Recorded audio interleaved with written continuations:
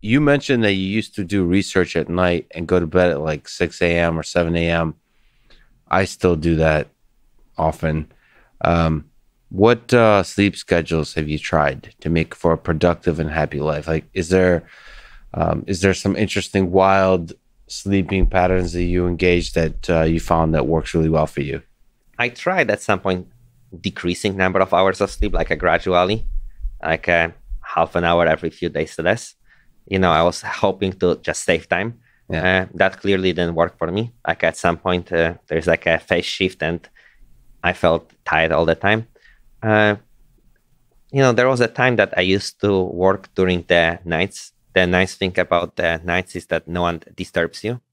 And even I remember when I was meeting for the first time with Greg Brockman, his CTO and chairman of OpenAI.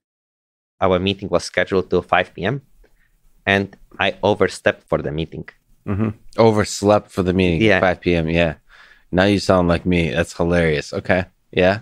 And at the moment, in some sense, my sleeping schedule also has to do with the fact that I'm interacting with people. I sleep without an alarm. So, so yeah, the team thing you mentioned, the extrovert thing, because most humans operate during a certain set of hours. You're forced to then operate at the same set of hours. But I'm not quite there yet. I found a lot of joy, just like you said, working through the night because it's quiet, because the world doesn't disturb you. And there's some aspect counter to everything you're saying. There's some joyful aspect to sleeping through the mess of the day because people are having meetings and sending emails and there's drama. Meetings. I can sleep through all the meetings. I have meetings every day, and they prevent me from having sufficient amount of time for focused work.